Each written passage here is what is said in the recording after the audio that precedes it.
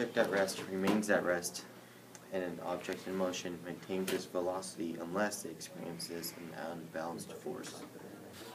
Here we have a water bottle, which is mine, and it is remaining at rest, and this, my hand, is the unbalanced force.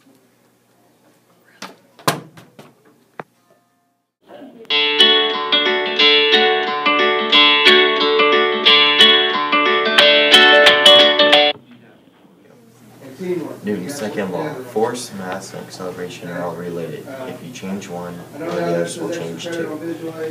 As I have a large force on Tyler, once he falls out of the chair, the mass will be less, so that means the force will be a lot less, and the acceleration will become greater.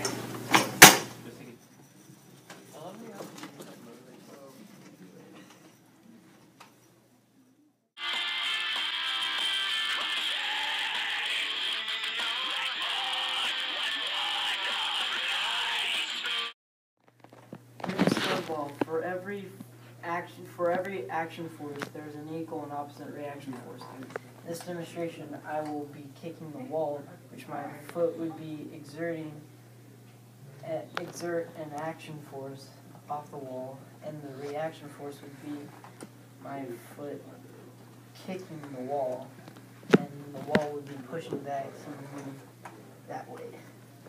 So, example.